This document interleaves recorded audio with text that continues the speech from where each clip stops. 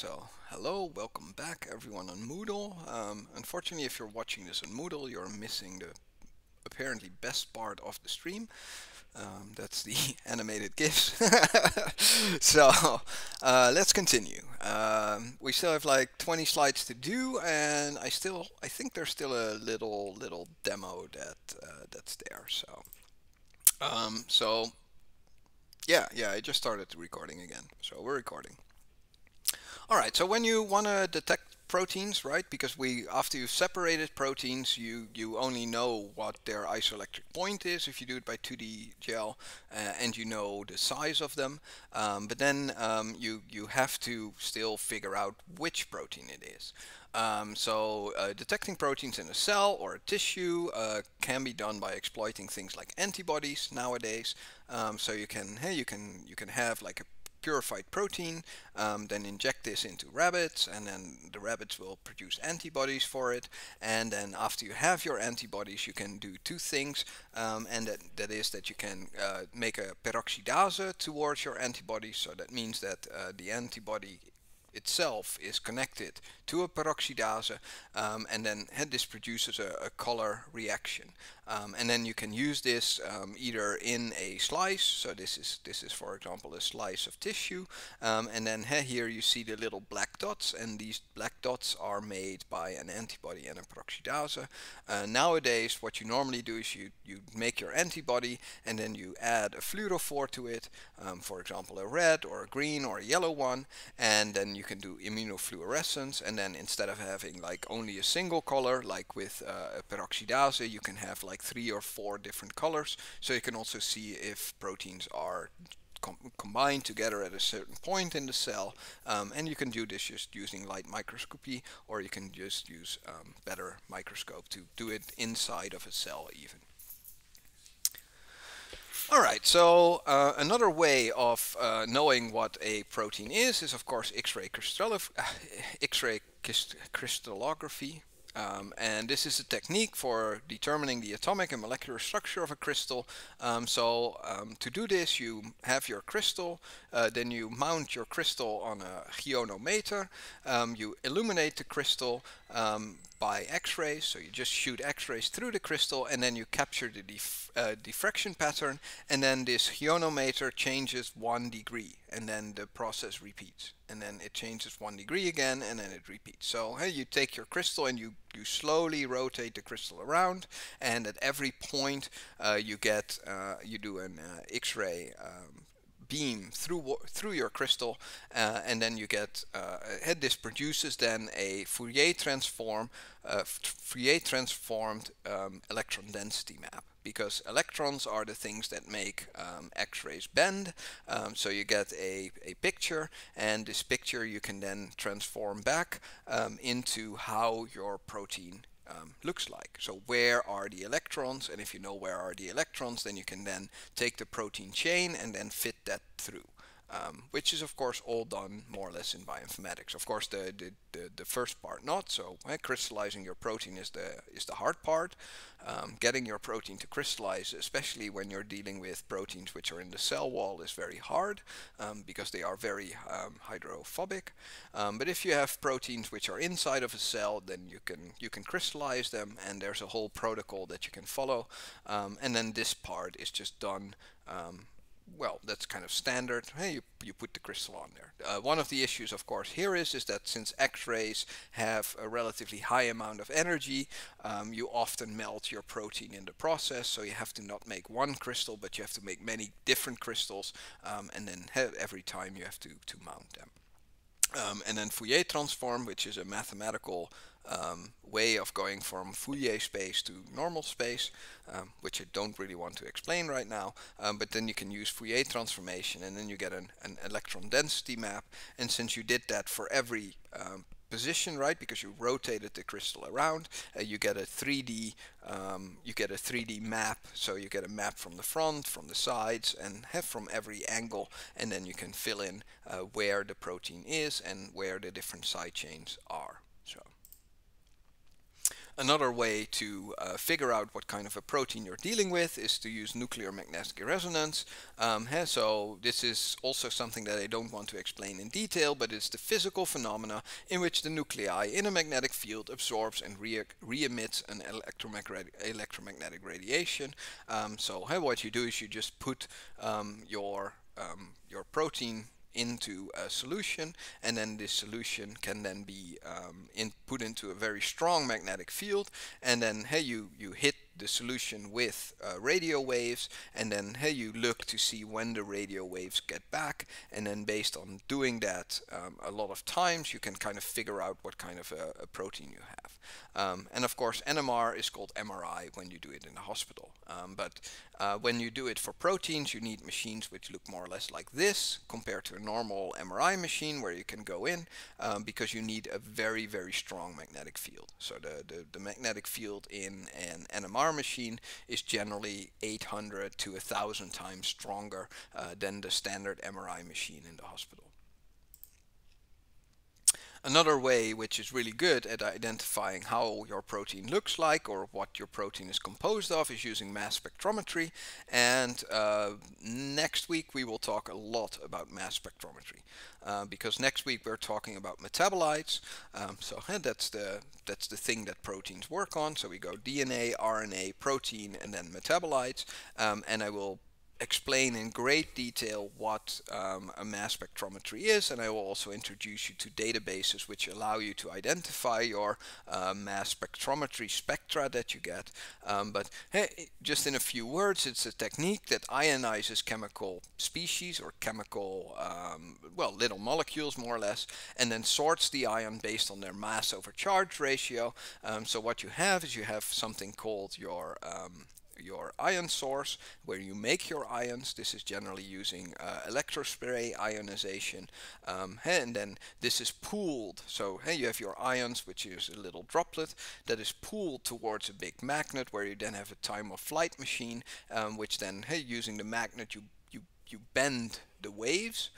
So this is not a time of flight machine, but this is a machine which and then these wave bend. So if the mass over charge ratio is very high, right, that means that you have more mass per positive or negative energy, then the turn that it makes is less gradual, because of course heavier objects take more power from the magnet to get bent, while smaller objects don't. And then you have something called Faraday collectors, which then collect the ions, right? So if an ion hits the plate, it will give you a little signal, and then in the end you will get a nice spectrogram. And then this spectrogram you can then use to figure out which molecules are making up your protein.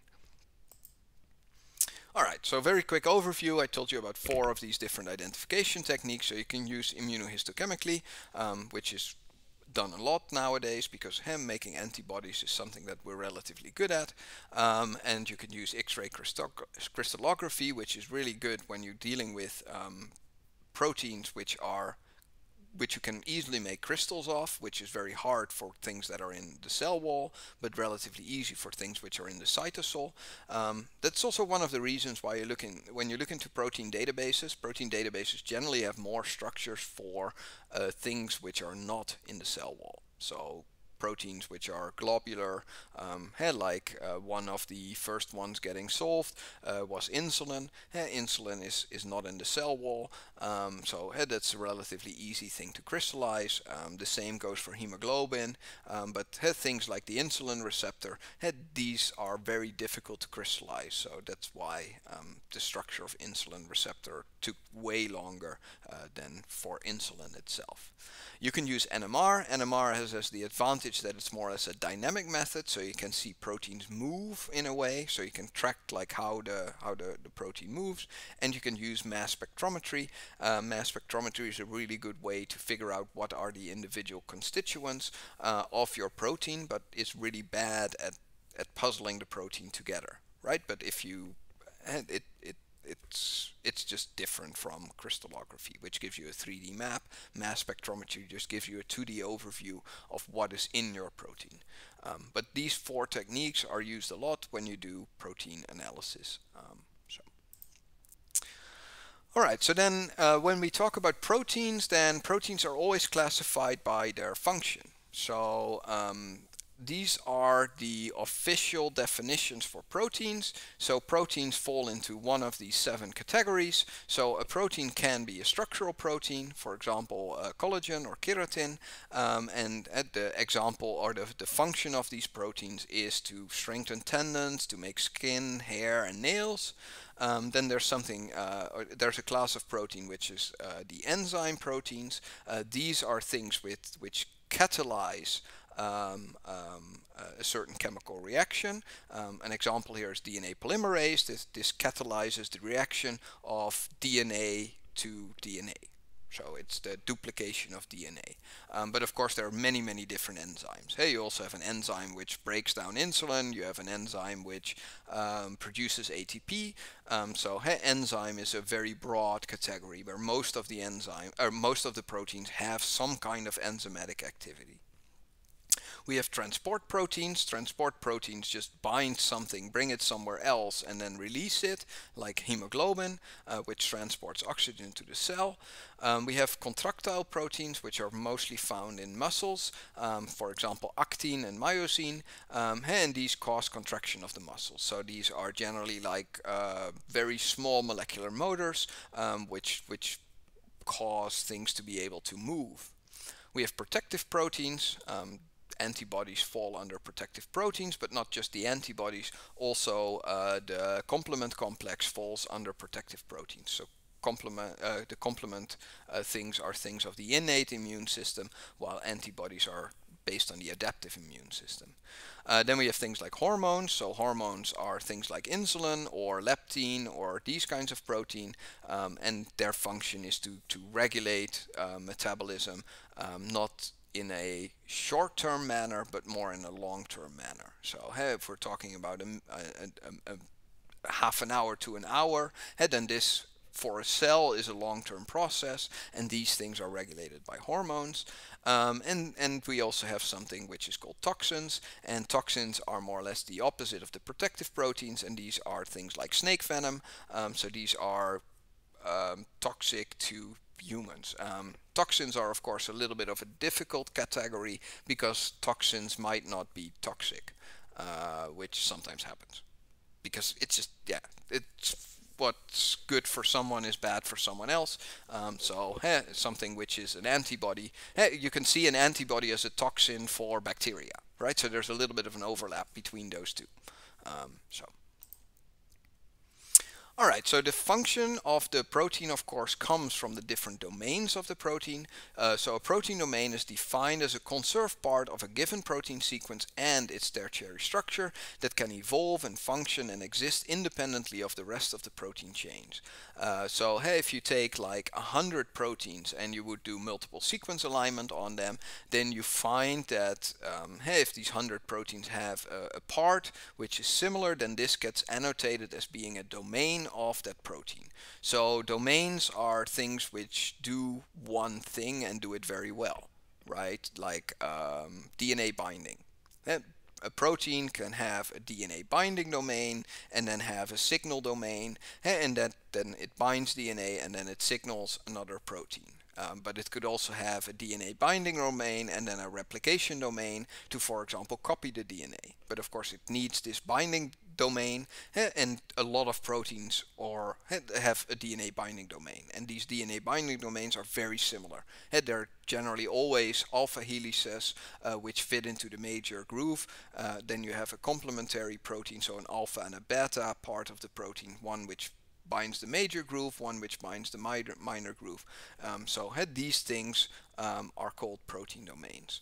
And knowing which domains are in a protein can help us understand the function of a protein. If you, for example, figure out that the protein you are studying has a heme group, then you know that this protein is somehow involved in oxygen, right? Because heme binds oxygen because of the iron molecule and the structure. So if you know that your protein has a heme or has a heme domain, then this will almost always lead to you hypothesizing that your protein has something to do with the oxygen metabolism in the body.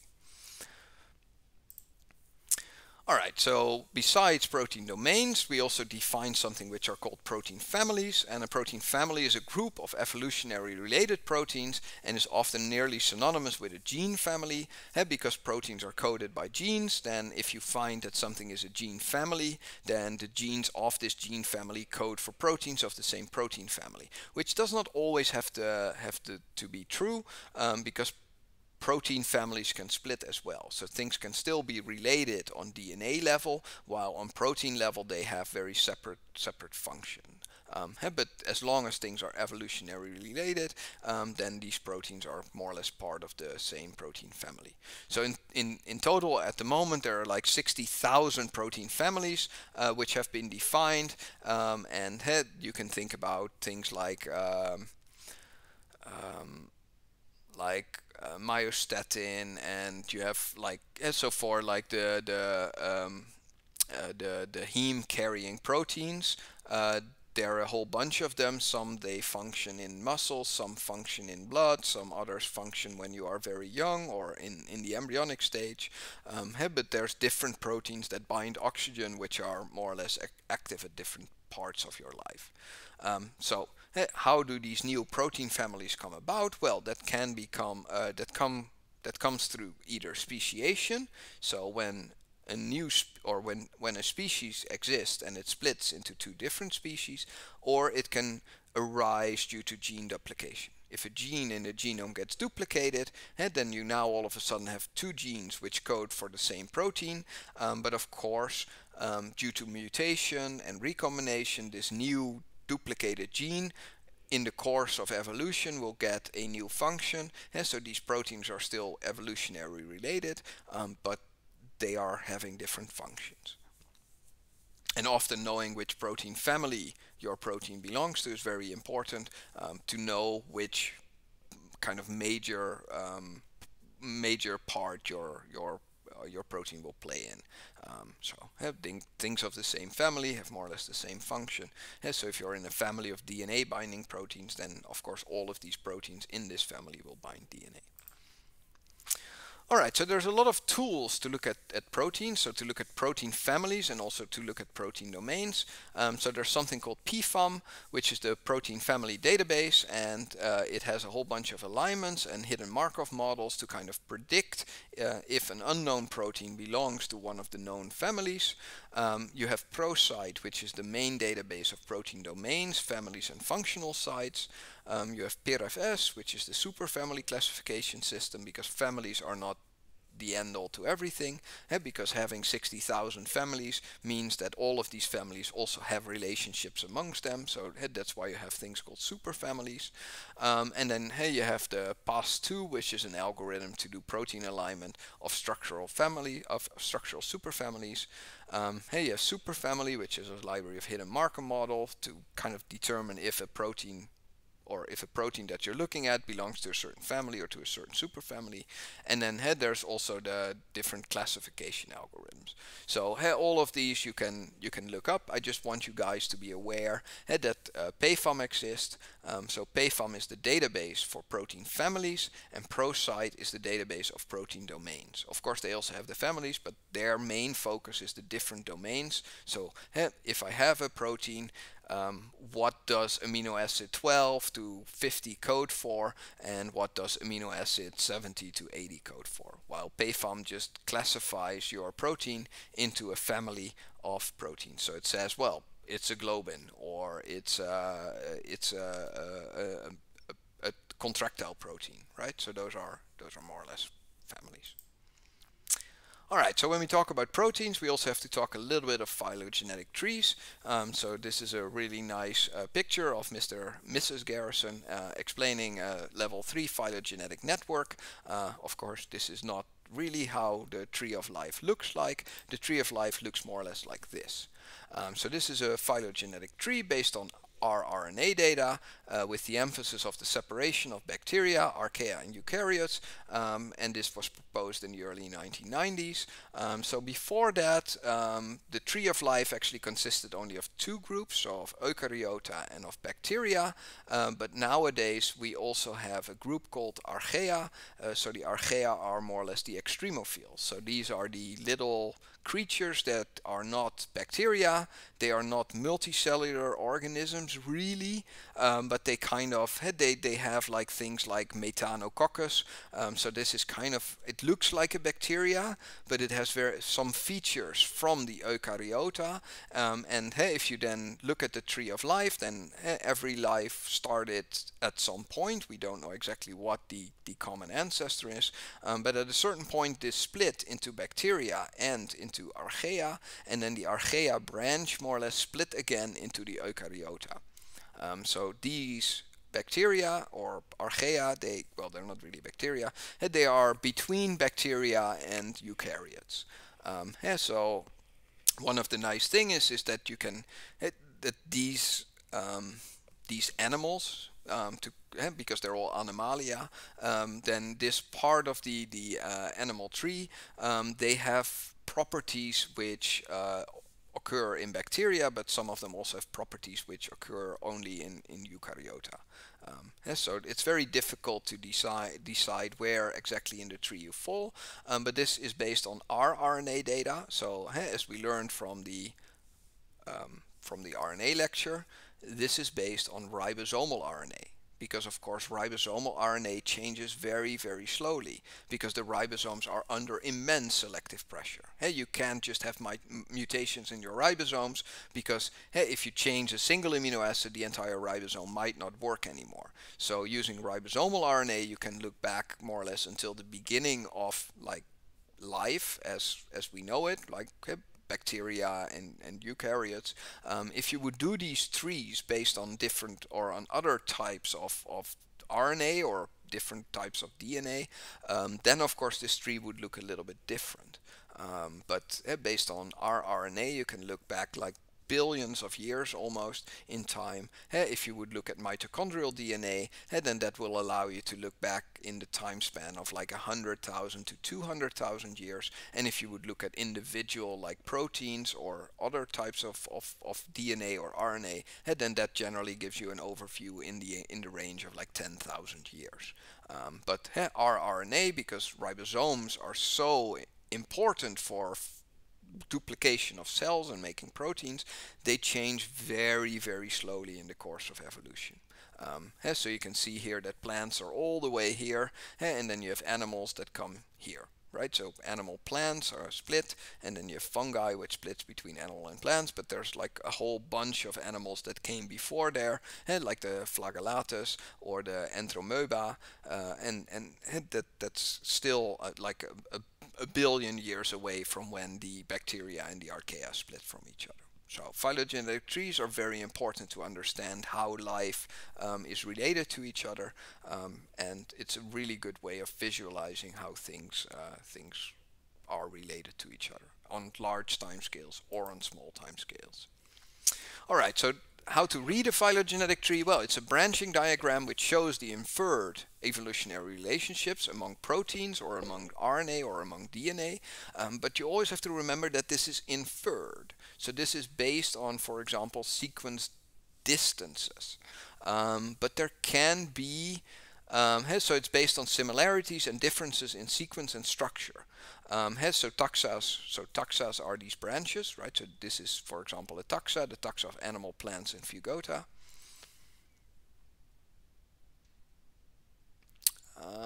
What if all humans are like Dole? They think they have freedom and choice, but in reality we're programmed clowns. We are programmed to do what we are doing. Well, in a way we are. It's a very, very philosophical way of looking at it. I would say that that's a difficult one. Do I think that free choice exists? I think that that's way, way too far when we're talking about just proteins and biology. But in a way, like as a bioinformatician, you do view life as being a machine. So hey, there's inputs, there's signal transduction, and there's output. So it's a very, very interesting way of looking at it. But yeah, in that sense, I believe more in the in holism, right? Because you have, as a cell, you are just input, signal transduction, and output. But if you put several cells together, then things become more interesting, and you can have like behaviors which are not obvious based on the DNA or based on the structure of how things are built. So collections of things can be much more interesting than the individual parts. But as a bioinformatician, you generally look at how like little parts of this big machine work. And of course, like has something like awareness is a product of all of these underlying mechanisms building up to something. But it's very philosophical. So, and then I'm not a philosopher. I'm a bioinformatician. So I just study biology, chemistry, and use computers informatics to kind of tie these things together. But thank you for your remark, Puya M9. I haven't seen you before in the stream, so welcome. So, so taxas joined together. We imply that there's a common ancestor, right? So here we see that this tree, like animals, fungi, and plant, all have like a single common origin. So we assume that at a certain point in time there was some animal living, which then split into three different kind of branches of life. And of course, we have no idea what this branch was, but the closer you get here, the more we know how things are related to each other. But the key word here is that it is inferred, and this inference is based on similarities and differences. And that is tricky because sequences or similarities and differences can occur quite rapidly, and I want to talk about that a little bit. So the first term that I want to introduce is the term ortholog, and now things start becoming complex, and I don't really agree with how this is defined, but the thing is that I just have to learn you how it is defined. So an ortholog is defined as a homologous sequence. So homologous sequence means that there's a sequence which is having similarity to another sequence if they are inferred to be descendant from the same ancestral sequence separated by a speciation event. Right, so if you look at, for example, hemoglobin in humans and hemoglobin in mice, both have hemoglobin, and these two hemoglobins are orthologous to each other, right? Because both humans and mice are joined in this taxa tree by a common ancestor. So then we call hemoglobin in mice orthologous to hemoglobin in humans. So orthology is strictly defined in terms of ancestry. And orthologs often, but not always, have the same function. Like hemoglobin in mice does the same thing as hemoglobin in human, but it doesn't have to. So that's one of these things that kind of is difficult. When we talk about a paralog, then this is a homologous sequence which is created by a duplication event in the genome. So we know that in the genome we have things like jumping genes, and so we have genes which can roll out of the DNA and then copy themselves and jump into another part of the gene, but also sometimes when a DNA strand is replicated, the machinery fails and it copies the same part twice. So instead of having one part of the DNA copied, it actually makes two copies in a row. So this is a duplication event. So we take a sequence of DNA, and then this sequence of DNA all of a sudden is in the genome twice. So then we define two different types of paralogs. One of them is in-paralogs, which are paralog pairs that arose after a speciation event. So we have a speciation event, so for example the branching of human and mice, and then in mouse there is a duplication event. Then gene A and gene B are in paralogs of each other in mice. We also have out paralogs, so we can have the common ancestor of mice and humans in which a gene got duplicated, and then mice and humans split. right? So then it means that mice have 2 copies of the gene and humans also have 2 copies of the gene. But then we call it an out paralog, and that is just because we want to kind of have an idea when the duplication event occurred. So an in paralog is a duplication event which is relatively recent, right? Because it only occurred in human but not yet in mice. While an out paralog is a duplication event which is much older, because it already occurred before humans and mice split from each other. So defining these is very important when you're building these phylogenetic trees. Alright, so in a picture, and I actually have 2 pictures because I always find it confusing myself. So all of these things we call homologs, right? So for example, here we have an early globin gene, and the early globin gene got a gene duplication event, making the alpha chain and the beta chain, right? So we used to have one protein chain, so one gene coding for one protein chain. Then there was a duplication event, and afterwards mutations made the second chain different from the first one. So we call the first one the alpha chain, and then the second one we call the beta chain. So now we start having, and so all of these things are homologs. So the alpha chain is a homolog to the beta chain. And now we have things which are more or less, and so now speciation events occur. So now there's a speciation event, so frogs get their own alpha chain, chickens get their own alpha chain, and mice get their own alpha chain, right? So this is in the common ancestor, and then due to evolution now new species occur. So all of these are called orthologs, right? So the alpha chain is an ortholog. The alpha chain in mouse is an ortholog of the alpha chain in chickens, is an ortholog of the alpha chain in frogs. The same thing holds for the beta, right? Because this speciation event, which was observed in the alpha chain, was also observed in the beta chain. So we call mouse beta, chicken beta, and frog beta, we call all of that orthologs from each other. And now we call the mouse alpha a paralog of mouse beta. The same thing holds for the chick alpha, so chick alpha is a paralog of chick beta, by definition. Alright? So now the question is this, to you guys, is this an in paralog or is this an out paralog? Mouse alpha to mouse beta. Is this an in paralog or an out paralog event? Are these in paralogs or out paralogs?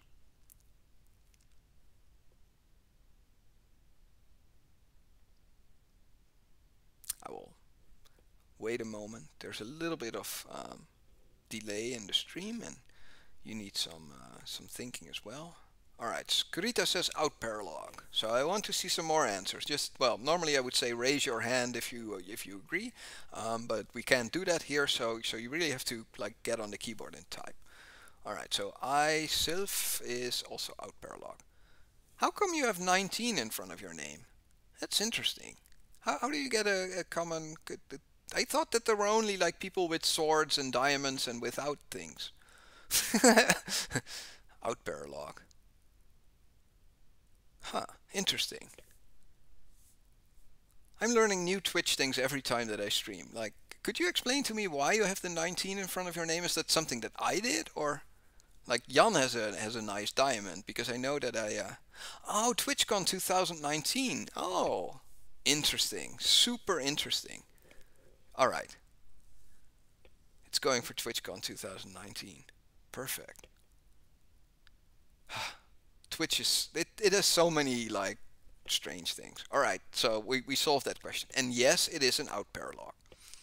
You are all right. It is an out paralog because you can hover over the badges. But I can't do that in OBS actually. Because I'm... oh, I actually can. TwitchCon NA 2019. Interesting. Super. VIP. Huh. Okay. But yeah, you are right. This is an out paralog. Why is this an out paralog? Because it arose, so the paralog, so the duplication event was before the speciation event. All right, very good. So here we have again the same, and now here this picture shows the out paralogs and the in paralogs because there's no in paralogs in this picture. So here we have ancestral gene A, which then got duplicated in A accent and A accent, so A hoovery thingy and then A hoover. And then there was a lineage divergence, so here it diverged, right? So the A1 then diverged into species 1 and species 2, and then you have the other one. It always boggles my mind, but at least you got it right, so there's bound to be at least one question on the exam. I find it a little bit arbitrary. I know why people want to define stuff as in paralogs and out paralogs because there's kind of a time difference between them, but I find it a little bit arbitrary, right? Because we will get to that in the next slides. And like there's things which kind of break this whole nice tree structure, this whole nice in and out paralog thing. So that's what I want to talk about. So, and that's the Xenologs.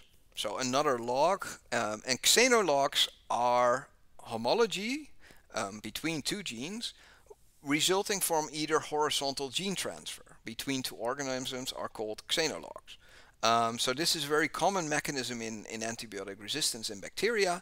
So you can imagine that, for example, we have, for example, E. coli, which on the DNA has an antibiotic resistant gene, and then the bacteria at a certain point things like, oh, there's Streptococcus pneumoniae living next to me, so let's make a little tube and give them this antibiotic resistance gene. And that just happens. Like genes from one bacteria, if you co-culture them, they just all of a sudden appear in the other bacteria. And there's a couple of reasons how that happens. So there's actually 4. So how can this happen? How can this gene go from being in one bacterial species to being in a completely different bacterial species? Well, one of them is transformation. Transformation is just a process in which a single bacteria dies. So imagine that the E. coli has the antibiotic resistance, the E. coli bacteria dies, and all of the stuff within the E. coli bacteria just dumps into the environment.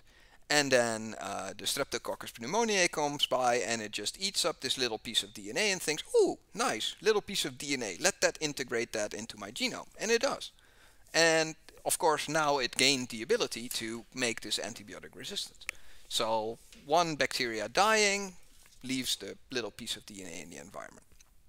So this is of course more or less a random process, right? Bacteria die, other bacteria comes around, just ooh, nice DNA, slurps the DNA in. And actually every bacteria has a whole system to slurp up DNA from the environment. Then there's even inside of the bacteria, there's kind of a complex which then tests if this DNA is producing a protein, which might be or might not be useful. But if it codes for a protein, then it actually gets priority of being integrated into the genome. So bacteria are pretty smart because they know that just slurping up random DNA from the environment is an evolutionary advantage.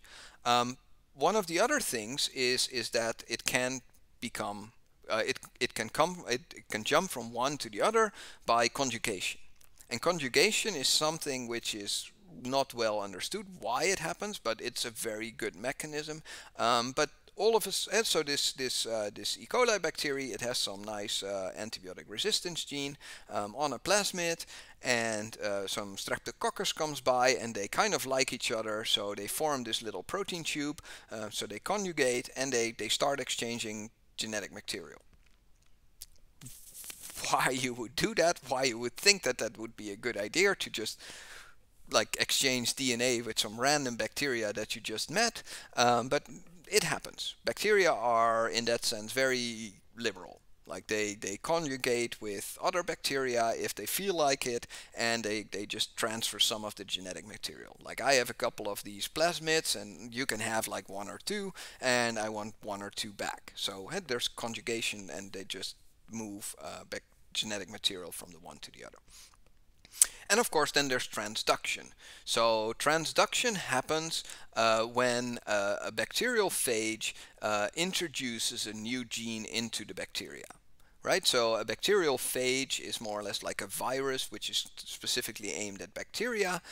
So if you have a bacterial phage, it can inject its DNA into the bacteria, and sometimes the bacteria that it infects is actually not the bacteria where it is, because normally when it injects its DNA, the bacteria starts producing new phages, and then the bacteria bursts open and spreads the phages all around.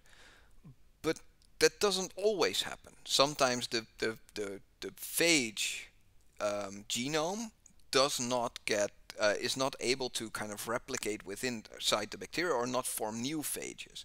So that means that the bacteria just gets the DNA from the bacterial phage, integrates it into its genome, and then says, well, that's nice, more properties for me, right? Because that's the thing that it does. So hey, it just stores the DNA and things like, well, I might need like this capsule molecule later. And that's called transduction. So a bacterial phage produced in the one will kind of give bacterial DNA from one bacteria to the other, because it comes with, and this doesn't really kill the bacteria because this phage is for a different species. So transduction occurs also, well, not a lot, but it occurs. And this is usually phage driven. So, and of course, one of the things that we do all the day in the lab is horizontal gene transfer using genetic engineering.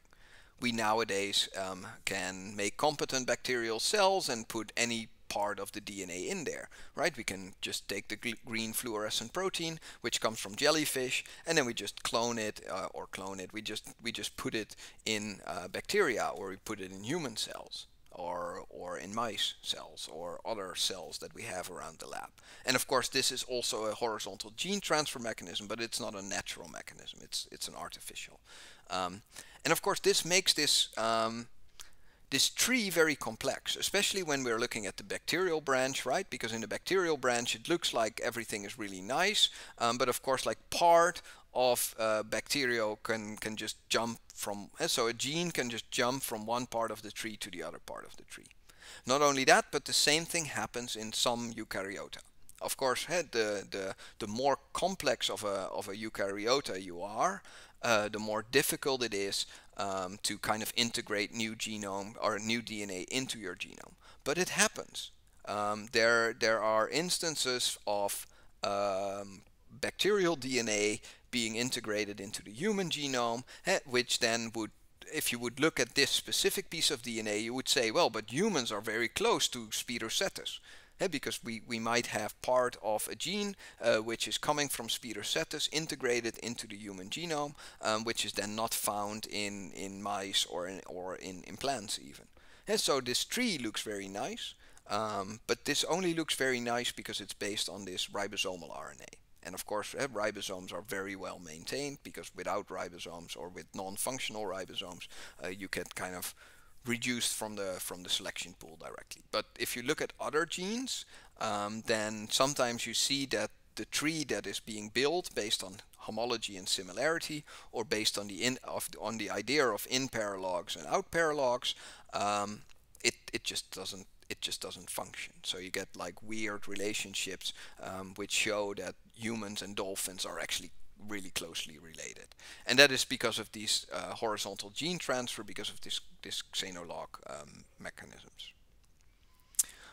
All right, so I wanted to show you one of the bioinformatic resources. We've been talking about Interpro for the functional analysis of proteins by classifying them into families and predicting domains. And this is one of the most important sites when it comes to proteins. So if you have your own protein of interest, we can do that. So I'm going to switch to Firefox again, and I think I already opened up Interpro. Yes, I did, and I already did a run with the insulin receptor for humans. But if you have your favorite protein, just tell me now. And we're not going to do the tau one again, because the tau one was just bad. Well, it wasn't bad, but it's just like it doesn't really have a structure, and we already know what kind of domain it has because it has this tau domain. So in this case, it would be nice to have like a relatively big protein. I did the human insulin receptor just so that you guys that we don't have to wait if it takes a long time. But just let's open up a null window and Favorite protein, anyone? First come, first serve. And otherwise, I'm just going to take one of my own. Then we're going to just look at insulin, which is... I did the human lactase, but it doesn't work. You did the human lactase in Interpro or in the prediction? Or in the, what's it called? Let me see, open up the actine. Oh, the prediction of the structure. Yeah, but lactase is, again, it doesn't, the prediction works really well if it has a couple of nice alpha sheets and beta sheets. Prediction, yeah. So I'm thinking we can do things like, well, not the tau protein, but if we think about proteins, right, then one of the things that I always am interested in is the current pandemic going on, so we can use like the spike protein, and of course the spike protein of well, no, let's do some other one. Let's do because viruses are generally not having like really nice structure, but and ribosomes take too long to predict. Hemoglobin, yeah, we can do hemoglobin. So let's do hemoglobin. So we can go to here, and then we just search for hemoglobin, and of course hemoglobin occurs in all right. So again, Pseudoterranova decipiens. Does anyone know? Like, do we want to know which kind of an animal this is? I'm always like guessing animals from their Latin name is really difficult. But yeah, just like hemoglobin from this Pseudoterranova decipiens. I could actually Google it in another window and look very smart, but I'm not going to do that. I'm just going to Google it for you guys here. So is fish health? Is there not a nice Wikipedia or picture? No, don't go to images. This is a parasitic nematode. It's a fish parasite. Of course, Jan. Yeah. The fish guys here have a massive advantage for the weird names. Causes anisaki. What the hell? Like, oh my god. Like, you actually know. Like, wow. I think it's a mouse. No, it's a mouse. A mouse is a mus. Mus musculus or Mus musculus domesticus or so. Interesting. All right, so we're not interested in that, but so we're just going to take the sequence here. So again, we're just going to click on FASTA, and then we're going to take this hemoglobin from this fish nematode. All right, just take the... Yeah, no, I don't want to tell you about my visit. I'm already logged in. You know who I am. Like, you know everything of me.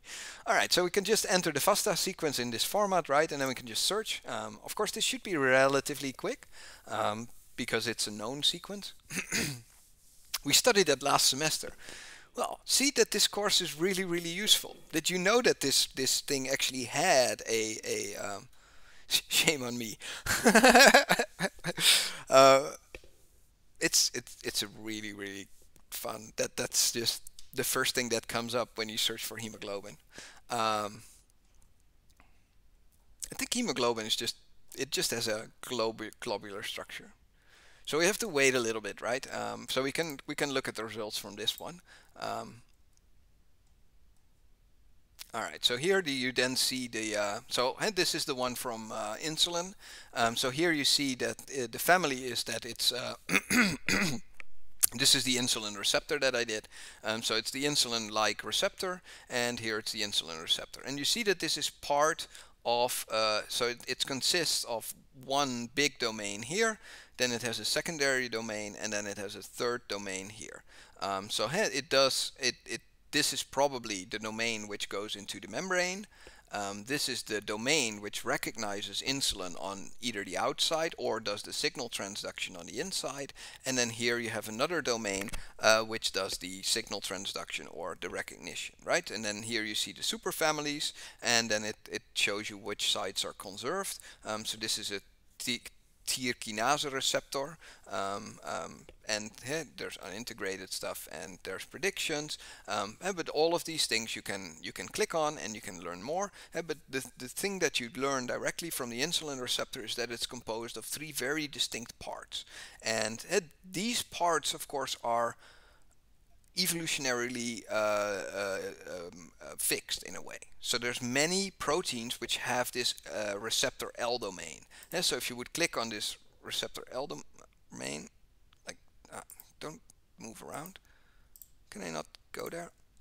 Yeah, so it will highlight the receptor L domain, and then it should be giving me more information about that as well. Why don't we go back? All right, so I have to Google that? That's so horrible. Why don't it allow? It used to allow me to click on it. Like the website looks a lot fancier than it did like 2 years ago, when it was still like looking a little bit like 1990s. But actually here it would then, like, I don't know why it's not allowing me to click on the, or should I click on these? No. Alright, but I can just look for the PFOM thing. So PF013, right? And it says the L domain, and it actually goes to its own website. So the L domain from these receptors make up a bilobal ligand binding site. Each L domain consists of a single-stranded right beta-handed helix. The PFOM entry is missing the first 50 amino acid residues of the domain for some reason. But and so you can see that there's three different structures, and this structure here, if we would search for it, the IPR, because it's the insulin receptor, this would probably be a domain which is allowing it to enter into or go into cell wall. But this is actually dimeric glycol composed of disulfide. Molecular weight is involved in cell adhesion, cell morphology, thrombosis, cell migration. So it's something that is in the cell wall, and probably a couple of them, they make a pore so that insulin can be going out or inside of the cell.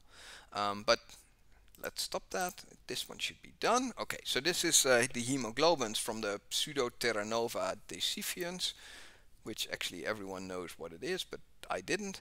So you see that this one is composed of one big domain, so it's a globular, right? So it's a globular protein, meaning that it's a blob, and then there's two parts of it. So there's a globin, and then there's another globin, and then this globin has another globin. So this is actually a very uninteresting protein, because the only thing that people really know about it is that it's shaped like a ball.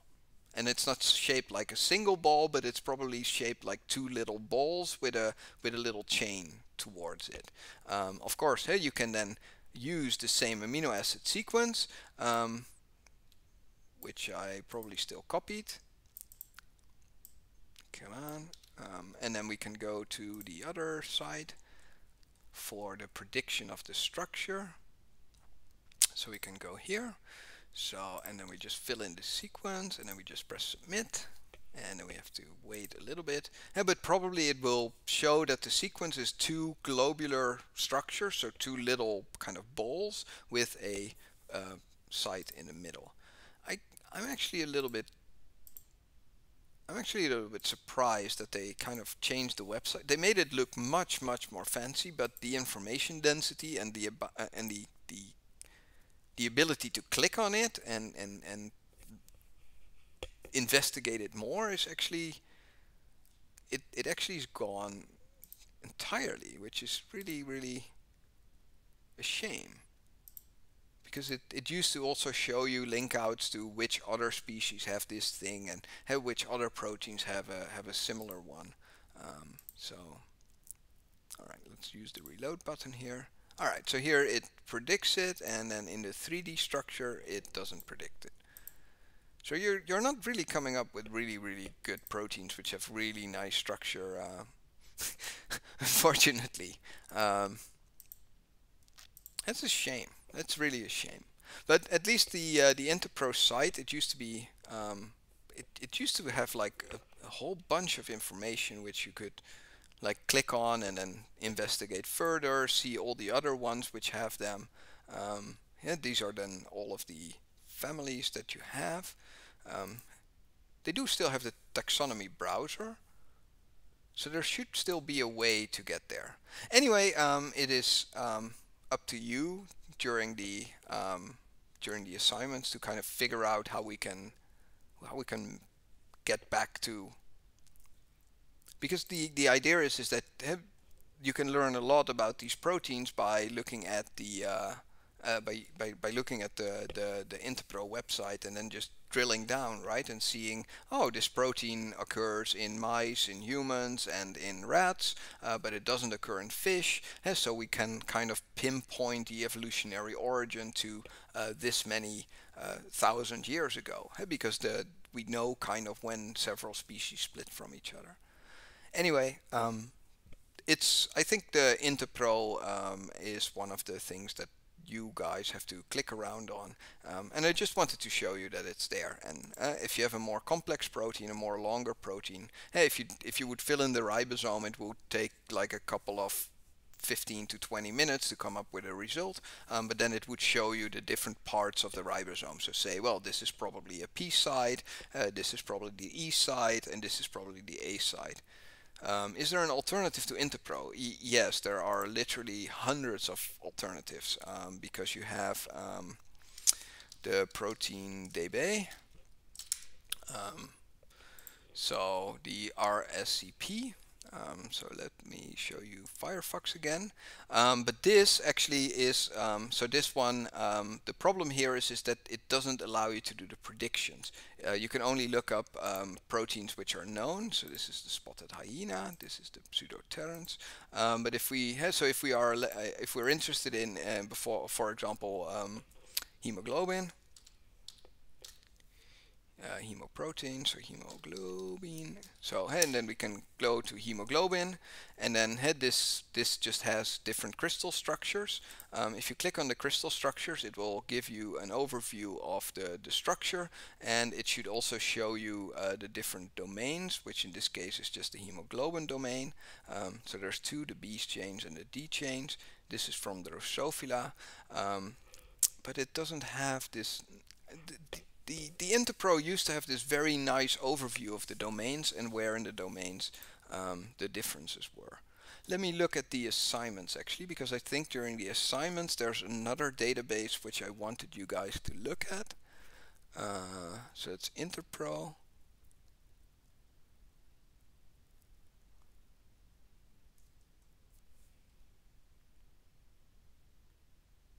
No, I didn't have this.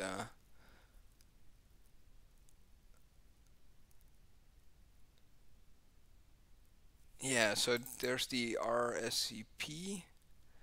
Yeah, so this is the website that I want you guys, and get the protein sequence from the ensemble database. What is the 119? So then we can go to here. Then we would look for this protein. So that's an oxyreductase protein. So we just can go here, and then so here we see the here you have the protein sequence, then here you have the unmodeled. But they used to have a really nice overview. Oh, a few more in-depth experimental data. Molecular replay. Nah, that's so bad that they changed that.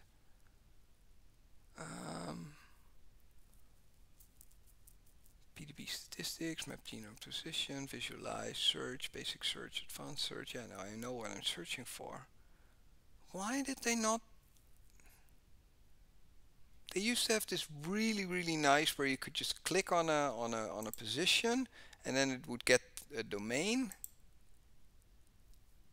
Uniprot. Yeah, that's probably a better one. Yeah. So Uniprot is really nice as well. And I want to look for this one. So just take the human one. So this is what it catalyzes, and here, yeah, so here this is the thing that I actually wanted. That this used to be an Interpro as well, where you could just look at the overview. So at position 677, there's a substrate binding site, then there's more binding site for substrates. There's a NADP binding site for the energy. Then you have the critical for catalysis site, and this is actually like one of the assignments is one of the assignments is what happens when we change the amino acid at position 109. And so at 109 there's a binding site for the substrate, and it used to be that here they also had that, but here, like if I go to 109, 100, that's interesting that some atom are not reported, partially modulated residue. I can't even click here on the PDB, right? When I go here and I say, oh, I want to click on the PDB link, then it doesn't even allow me to do that. I hate that they change databases every couple of years. Yeah, they might just have outsourced it. That's true. That's true. That they just, because they probably focus more on the 3D structures, because I use them a lot to get structures of proteins. And then here, because here you have like because this is what you want, right? Top right. Here, top right. DOI classification. Download files, display files. Structure, global symmetry, final assemblies. Right. No down. Alright, go down.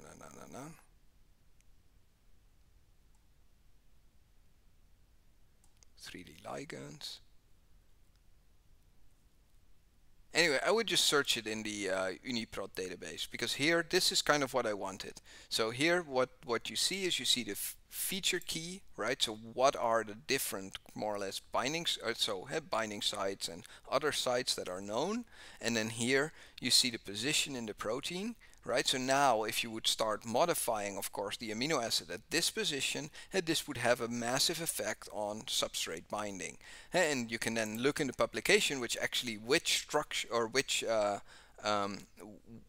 thing is binding here. But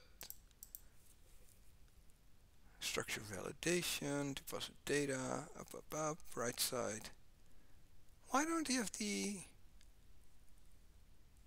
mutations,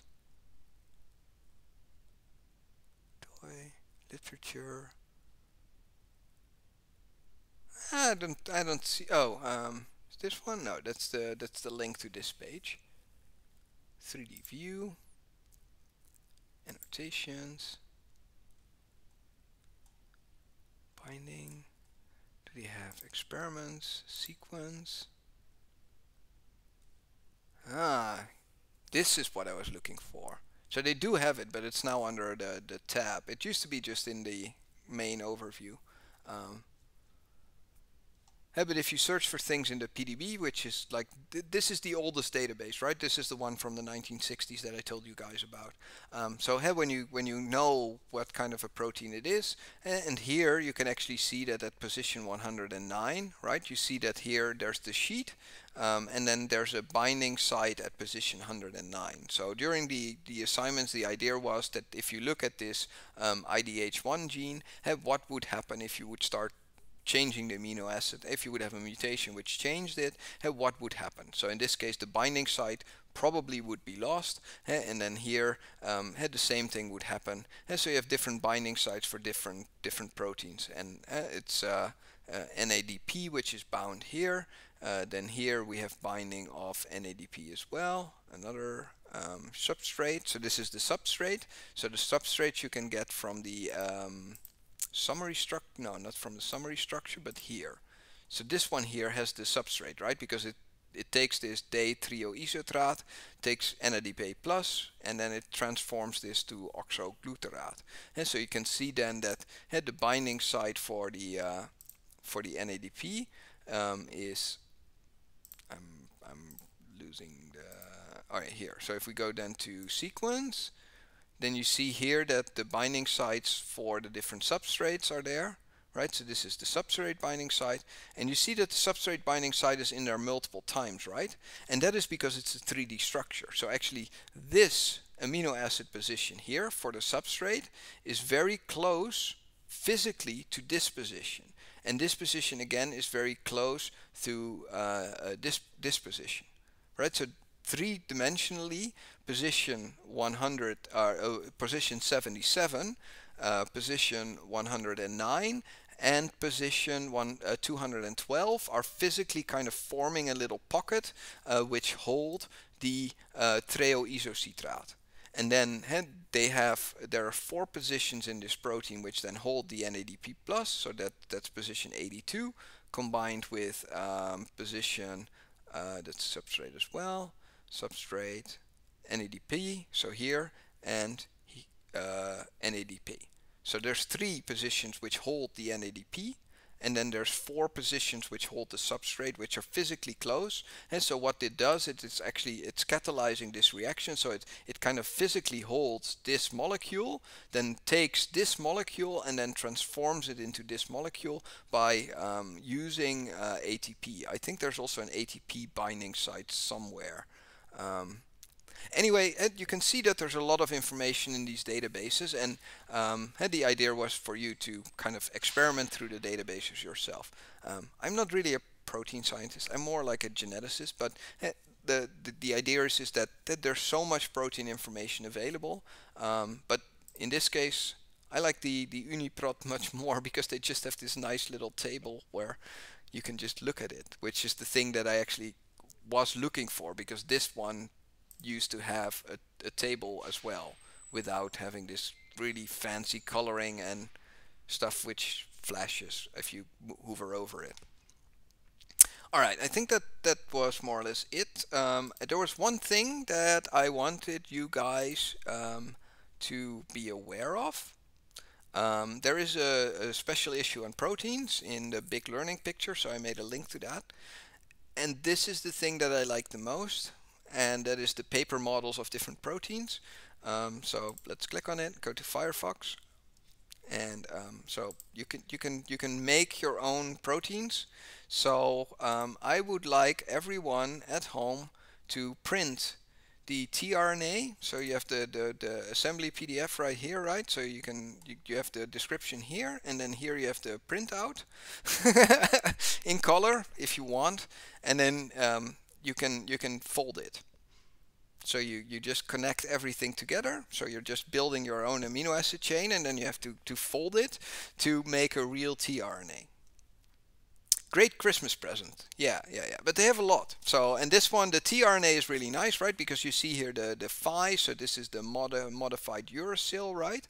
And then here you see the binding site, and then here you see the phenylalanine, the amino acid, and then hey, you really get the idea of how these things in a 3D structure work. So this is something that I just wanted to show you guys. And do the tRNA. The tRNA is one of the better ones. I did the DNA one as well. So there's the DNA. The antibody is fun, but it's a little bit difficult because it's like very stringy and stuff. So I would definitely do the tRNA. That's not too big. And then the dengue I think was also really fun. So it's the dengue icosahedron, which is just very easy to do because it's just printing it out and clipping it together, like it's not doing the whole chain. But the one that I really like was the tRNA. So I would advise everyone to print out and make a tRNA and put it somewhere, or give it as a Christmas gift, or hang it in the Christmas tree. I think that was it for today. So I talked to you guys about the history of proteins. I talked about structure, so primary, secondary, tertiary, and quaternary structure. So primary structure, physical atom bindings. Secondary structure, physical atom bindings plus hydrogen bridging. Third structure, you include the other forces as well. Purification identification, we talked about that, or I talked about it a little bit. The purification part won't come back. The identification part will come back next week very extensively about how mass spec works and all of these things. The function prediction, like what are protein domains, what are protein families, phylogenetic trees, homology, and all of these terms like ortholog, paralog, Xenolog, in paralog, out paralog, and these things. So that's it for today. I will actually stop the recording because I'm